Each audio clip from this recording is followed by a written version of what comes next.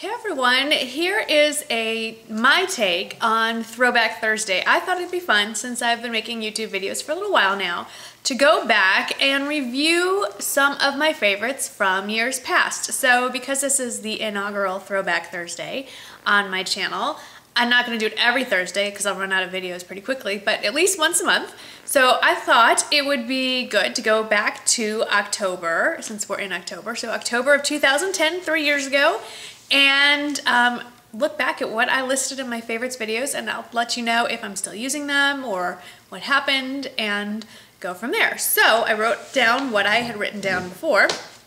So the first thing I'd mentioned was the In Death series by Nora Roberts, and I am excited to tell you that I am, by the time this video airs, I will have downloaded the latest one that came out in September from that series, and I will be in the middle of reading it, hopefully, by the time you're watching this video.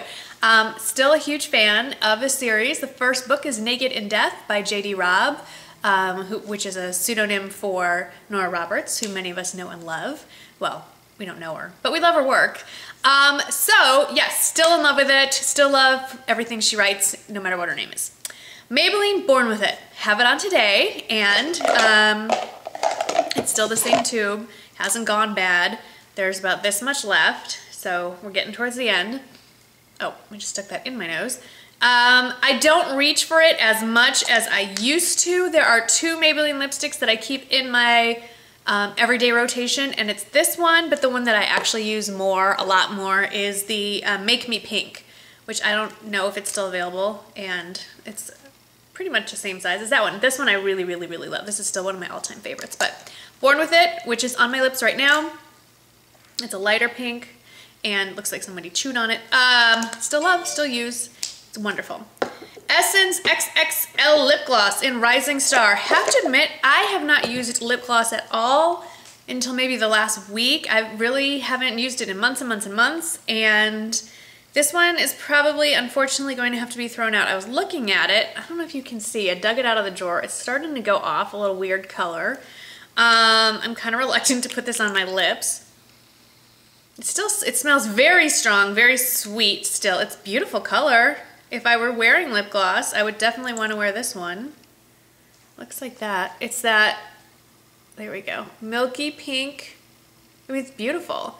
And I do have, I think when I bought this, I was trying to approximate the effect of the NARS Turkish Delight, and I now have NARS Turkish Delight, but I would still highly recommend this. If you can still get your hands on it, get one that doesn't, you know, I'm going to take my life into my hands. I'm going to apply it right now. I just won't lick my lips in case it's gone off. Still smooth, not sticky. I really like Essence lip glosses. I still have a lot of them, but I should probably check and make sure they're all still good. Not everything lasts forever. Wet n Wild Nutty. Well, I'll tell you what, I still have it, but I had to dig for it. What I've been doing lately is taking out makeup that I don't use very often and putting it in a plastic box, and then if a few, 6 months have gone by and I haven't gone looking for it, then I don't need it, and I either find it a new home or I chuck it. So this one has not been used in at least 6 months, and I didn't use it. It's a pretty color. It's very soft still. You know what? Now that I'm looking at it, I'm bringing this baby back. That's a beautiful color. One of the hazards of making YouTube videos is that you accumulate so much stuff, it's just physically impossible to use it all. And in my case, I forget what I have. I mean, I knew I had it, but I forgot how pretty that is. This is beautiful. Okay, this is coming out of the box. NYX eyeshadow, or actually it's a NYX pigment in white pearl or pearl white. I bought this at the time because I had seen a bunch of videos, probably with Tanya Burr, Pixie 2 Woo, and she used vanilla pigment from MAC, and I didn't have vanilla. I do now. So this was supposed to be a dupe for it. So what I want to do is a little experiment with you live. So here we go. I'm dipping my finger in, and this is the NYX right there. And then I'm taking another finger and I'm dipping it. It's harder to get because it's a smaller container.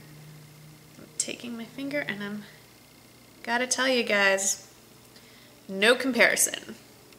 This one is the MAC and this one is the NYX when you pack it on the lid, the vanilla one is a much more golden warm tone to it, and this is just pure white. And this is a lot chalkier. I would probably, if I were you, I'd go for the MAC one. But if you're in a pinch, NYX pigments are still really good. They're just, this is not an exact dupe for vanilla if that's what you're going for. Okay, Coastal Scent 28 Neutral Palette. I haven't used this in a really long time. And now I'm getting it even dirtier than it was. But this was one of the first things, and I remember everyone asking me if I could please list all these colors. I had just watched a video and saw someone else's and freeze framed it and then got my silver Sharpie and wrote it. The reason now why I refuse to do that is these colors, some of them are on point and some of them are so far not that color. For instance, what do I have? Quarry. This is listed as Quarry. Quarry is almost purple. So no, this is not Quarry. That's not Quarry. It's a pretty color, but it's not Quarry. Or this is listed as Nylon. Nylon is almost a white gold, very, very, very shimmer. That ain't it. So, I'm not gonna list, some of them are accurate. I would have, or like Naked Lunch. This is not, Naked Lunch isn't this pink and it's not this brand, like matte. So I will say this, if you wanted to buy this palette because they're dupes for MAC shadows, I would say no. If you want to buy this palette because you like these neutral colors, I think these are great colors. I still don't know that I would reach for it because I have a lot of these colors or similar colors already in MAC, but I'm thinking that this might be going home with my nieces when they come visit me in December, so we'll see. But I still recommend it. I still think that this is a great palette. If you don't have a large collection, this covers a lot of bases and it's a good investment. There are a million other brands like this now. I think, what is it, BH Cosmetics is the new one in the bunch, or what's that other one? Sedona Lace. They all make versions of this, so whatever. You can find this all over the internet. Revlon Cream Shadow in Skin Lights. I got rid of all my Revlon Cream Shadows. They were getting old. I pretty much used the Skin Lights one up to the pan, and at the time Revlon was one of the first drugstore companies to come out with cream shadows. Looking back on them, I don't even know if they still make, I doubt they still make them. Someone let me know if they do, but they creased and they didn't stay put and they weren't great. So they made a nice base if we didn't have any other option, but now there's just so many options out there. In 3 years, what is available in the drugstore is just amazing how much different it is already. What's next? Jordana Fabuliner. I think I mentioned the black one. I also still have the brown one. I don't know why I keep these because I just can't do a black, I can't do these kinds of eyeliners, liquid eyeliners. I just stink at it. My eye is not shaped for it, but I will say I still like, I mean, that's a nice black inky and it's very color and it's very easy to do, and now I'm covered in it. But if the one thing that I don't like about it is since I've made those videos, this video that I first mentioned, my eyes water now more, I have more allergies, and so I have found that when I do wear this one or the brown one, that if I get teary-eyed at all, it just runs all over my face. So I know there are other ones out there. Like I said, at this point, I think I've given up on liquid liner altogether, but if I were to try another liquid liner or this kind of product, I've heard so many great things about the Stila one, I would probably just get that. But like I said, I'm not running out to get one.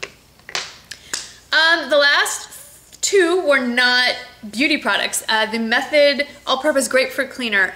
I don't presently have it, but I have about 8 million other Method products. I just ran out of that one, but I have the Method Wood Cleaner, the Method Stainless Steel Cleaner, I think I have Method, oh yeah, hand soap. I have tons of Method products. I love Method products, and I highly recommend them. They're an organic line, they smell great, they're usually available at Target and other places, and in addition to being organic and inexpensive, they actually happen to work very well, so that's why I would recommend those.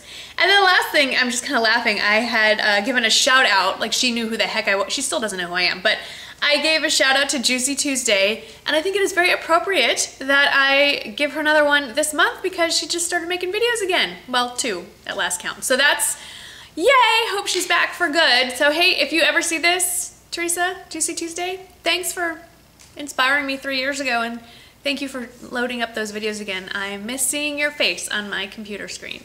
So that's it for the first Throwback Thursday. I look back at some of my old favorites. It's sort of like a, I don't know what to call it, Throwback Thursday, follow up on favorites. I could have done follow up Fridays, but I upload on Mondays and Thursdays. I don't know. Let me know if you like this. I'm kind of curious, you know, every month we just spout out all these products at you, and then I always kind of wonder, like, do people still use them? Whatever happens to them? So let me know if you like this format, this topic, and I will see you in the next video. Thanks for watching. Bye-bye.